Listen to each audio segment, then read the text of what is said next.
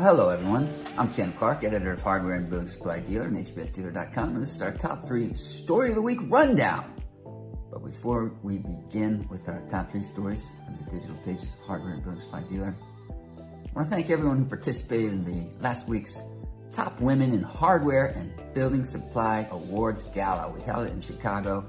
We had a record number of attendees, a tremendous level of enthusiasm. We congratulate all of the honorees, both our Rising Stars and our Business Excellence Award winners. And we look forward to seeing you again next year and continuing the mission of promoting the role of women in the hardware and building supply industry. Now let's get on to our top 3. Our number 3 story of the week.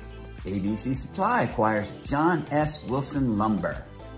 Located in West Friendship, Maryland, John S. Wilson was founded in 1881 and served as Howard County's only full-service lumber yard.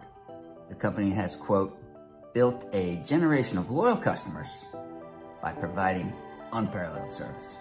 Our number 2 story of the week, Lumber Plus opens in the greater Boston market. The new franchise location in Sagamore Beach, roughly 45 minutes outside of Boston, strategically caters to the entire Northeast region. Based in Miami, Florida, Lumber Plus is a premium supplier of tropical hardwoods and thermally modified wood under the Maximo brand.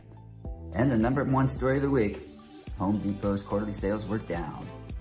CEO Ted Decker is quoted as saying, similar to the second quarter, we saw continued customer engagement with smaller projects and experienced pressure in certain high-ticket discretionary categories.